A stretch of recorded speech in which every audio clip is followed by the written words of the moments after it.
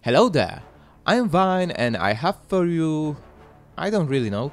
This was supposed to be a funny roleplay anime girls build, but I stepped into the meta so hard that my legs fell in right to my kneecaps. So, this is probably the best virtual Megacorp build. Before we start with the mechanics, let me tell you the Empire backstory, as the fact that this roleplay led to the meta build is hilariously serious.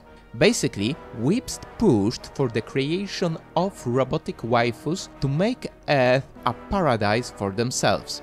They succeeded. This led to the end of human civilization, as the normies died out of cringe or just left the planet, while the Whips stopped reproducing because everyone was in a relationship with a robot.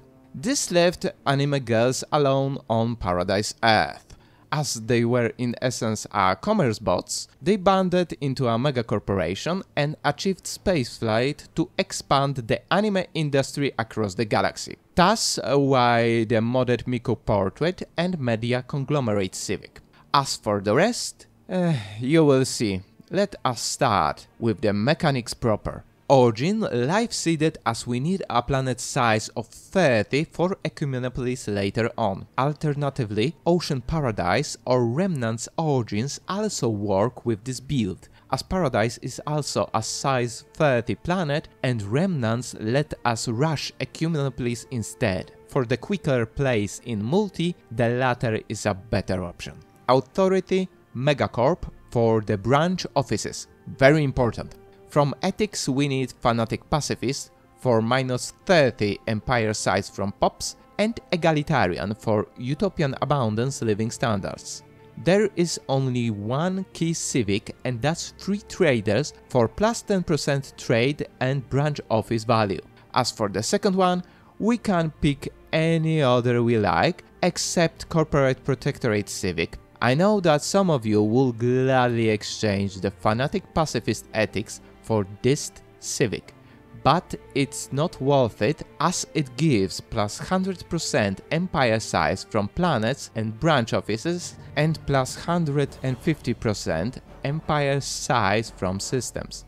As we will not be doing one system challenge with this build, this is a bad civic for it. For species traits, we need machine for individualistic robots and trading algorithm for +25 trade value from jobs. And finally, the last thing from the Empire creation screen, the Soul starting system for Mars and habitable planets in Alpha Centauri and Sirius systems. This will be very important later on. Now let's jump into the game and look at the options there. Of course, starting with tradition trees. Those are Mercantile for, well, everything here, Diplomacy for Federation, Harmony for -15% empire size from POPs from Kinship tradition, and +25% planetary ascension effect finisher. Virtuality for more clerks, +1 resource output from virtual POPs per clerk job, and to fill up all jobs on finisher effect. And the last tradition tree is Domination for -10% empire size from POP's finisher effect. Take these traditions preferably in that exact order. As for perks, we need universal transactions for free commercial packs and branch offices cost reduction.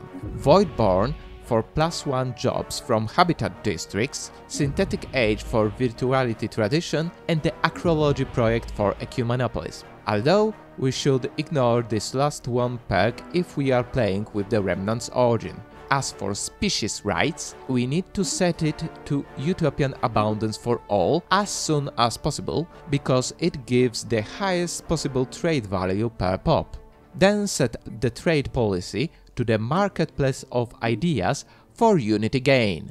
Now, let's talk about the game plan, as it can be counterintuitive for some players. In the early game, we will be staying on the home planet and not colonizing anything. Still, remember to spread a little, take control of Alpha Centauri, Sirius and maybe some other systems with planets in them. Also, try to rush climate restoration tech to terraform Mars. Then make friends with the galaxy for commercial pacts. They are completely free, so we can and should get them with all non-genocidal and non-gestalt empires. Use them to build branch offices, not for the credits, but for early science gain by building private research enterprises. Work to create a trade league federation. Trick with releasing a sector as independent empire does not work, as right now machines are always released as gestalt empires which do not want a trade federation. We must use one of our trading partners for this.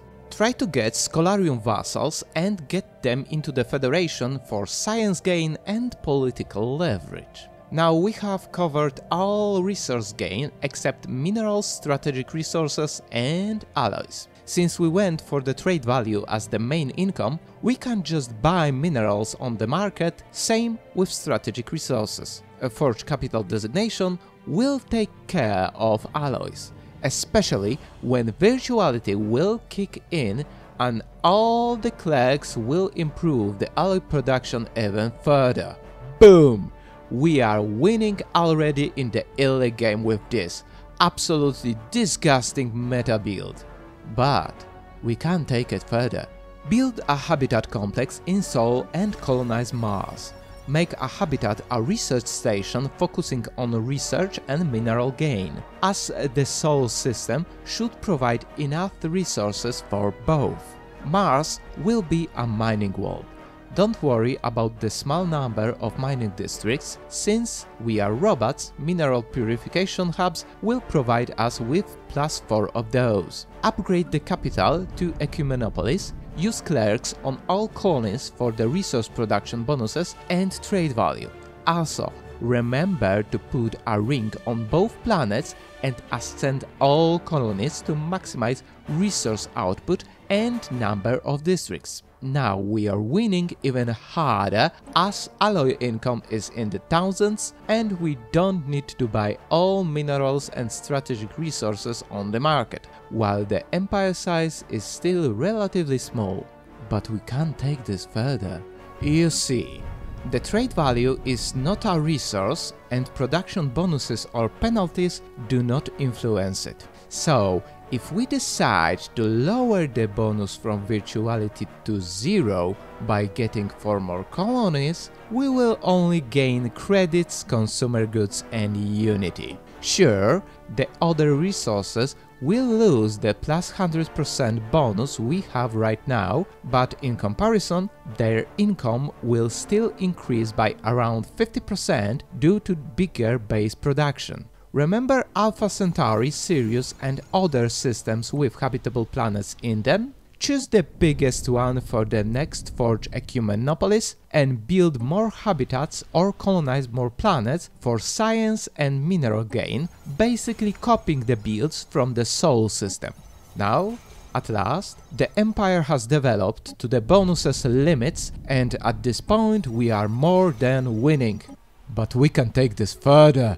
Get non-virtual pops on the fully developed planets by migration, slave trade, integrating vassals, or declaring other empires a crisis in the galactic community and taking their planets. Since all jobs are taken by virtual pops and there is free housing everywhere, the new pops will just hang around unemployed, producing unity and research passively from Utopian Abundance living standards.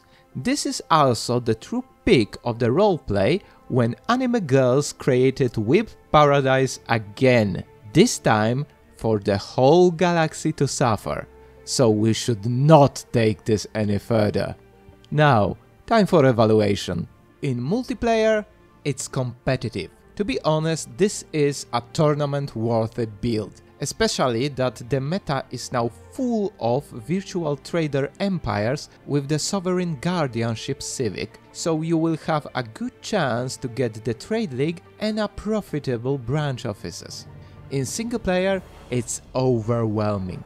This build is so good that I had no problems with anything in my runs. I always had resources for literally everything, even including influence for the vassals and galactic community. AI has no chance against this one.